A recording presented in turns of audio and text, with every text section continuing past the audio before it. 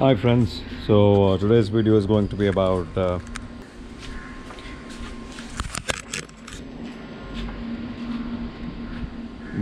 Himalayans cluster or the speedometer.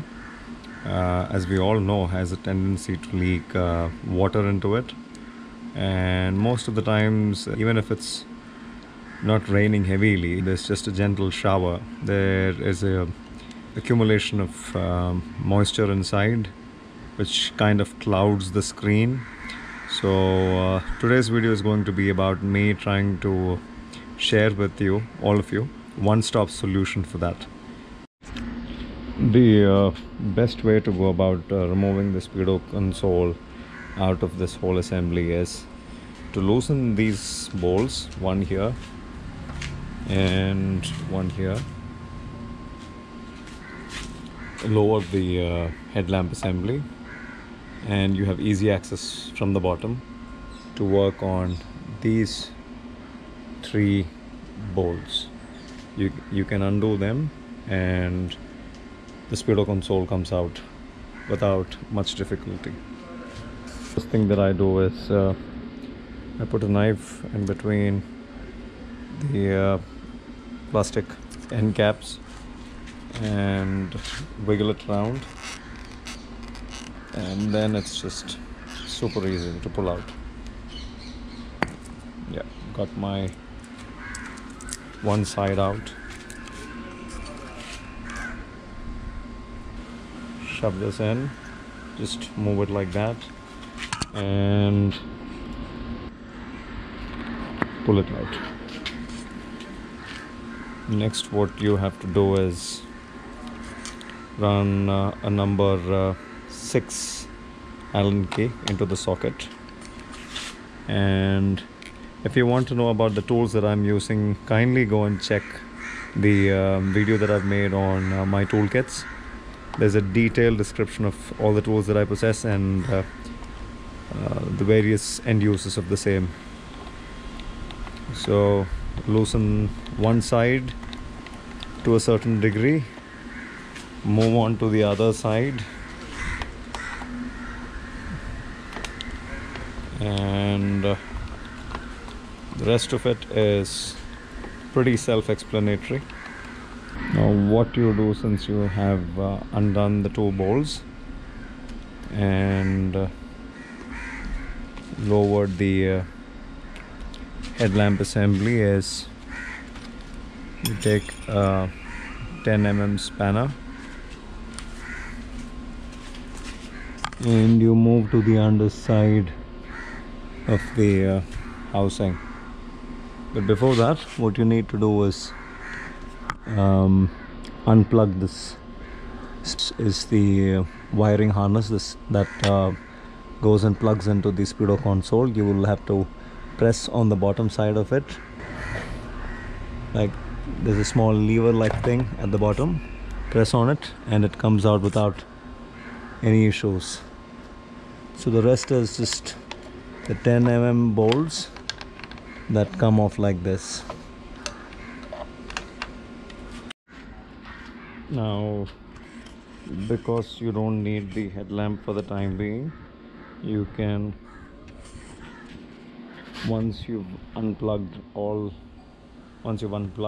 this adapter and removed all three nuts, what is left to be done is put back the headlamp assembly and just fasten it temporarily for the time being, because you don't want it hanging around like that.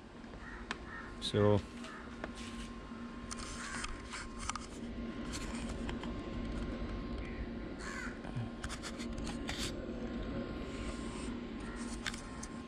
and then the speedo console comes out like that. And there you go, that's the speedo console. Hi friends, this is the cluster removed from the motorcycle. As you can see, you have 3 bolts here. This particular speedometer console gets mounted onto the subframe of the motorcycle with the help of these 3 bolts. These are support arms that you can see, onto which you have steel spacers or washers and nuts. Well, that's the setup. What we are interested in is not them. We are going to be removing these tiny Phillips head screws, I guess 8 of them, and then you shall see. So what I have with me here is wipes. This comes in all sorts of things. If you buy new bags and pouches, leather goods, you will find them inside. These absorb moisture and they swell up after they've absorbed their share of moisture. And it also has this breathable surface with which there's an exchange of gases that happen. So this can be kept inside. We'll have to find out a suitable location to shove this in somewhere here or there, so that this keeps absorbing the moisture that gets collected inside the console. And that's how simple the job is. So let's just get started with the whole thing. Turn the console around. This is it's pretty easy to strip them if you're not too careful with your force that you generate. So please be a little careful. And that's that. 3, 6, 9 of them in total. So now what we do is we gently try and move this or pull this. Once you see it open up on the sides, what you see here as this white paste or white liquid is me pouring in some rubber gasket maker just to make it airtight. But even then, water has a tendency to seep in, or moisture does collect. So what you should be very careful about here is to not crack the plastic surface. You may need an X-Acto blade like this. If you've poured in this white paste, then the best thing to do is run this X-Acto blade across the whole thing, and it comes off pretty easily. So that's that. This is how you slowly but steadily remove the casing. So the best thing to do is not touch any of these things. Maybe just blow some air and that'll be it. Take the silica packet. This would be the most suitable place for you to shove in the silica packet. Just be a little careful with it. Keep it like that and you're good to go. So applying a thin layer of glue or the rubber gasket maker, and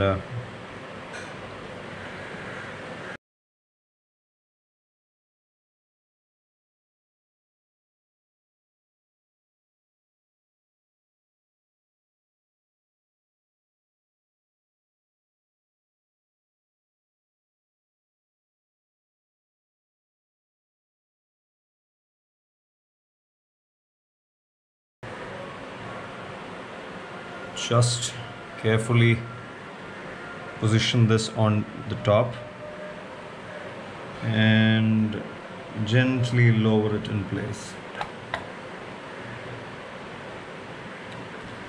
The most important thing that you have to keep in mind here is to shove the silica gel packet inside in such a way that it's a clean fix. That's that. Don't worry about the excess showing outside. Once it dries, it's pretty easy to clean. A complete fix,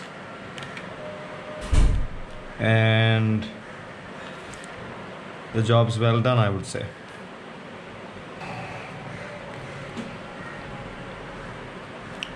Take the screws, put them back in place.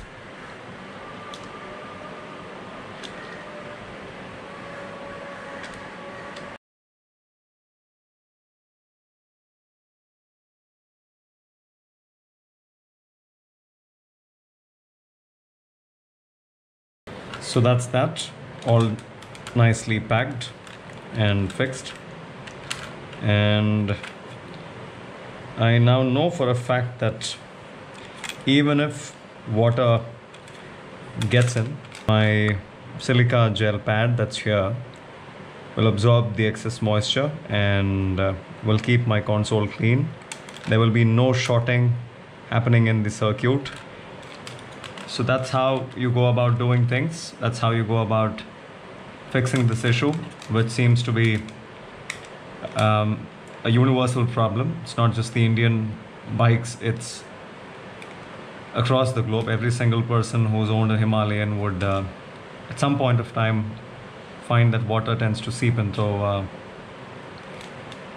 let's hope this video has been of some kind of help to people out there who own Himalayans.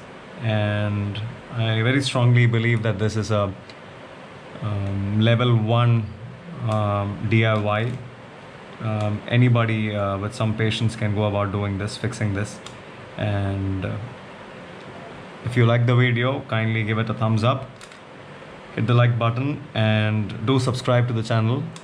I shall continue to put out a lot of DIY maintenance, fixing things kind of videos, and will try my best to entertain you people. Thank you.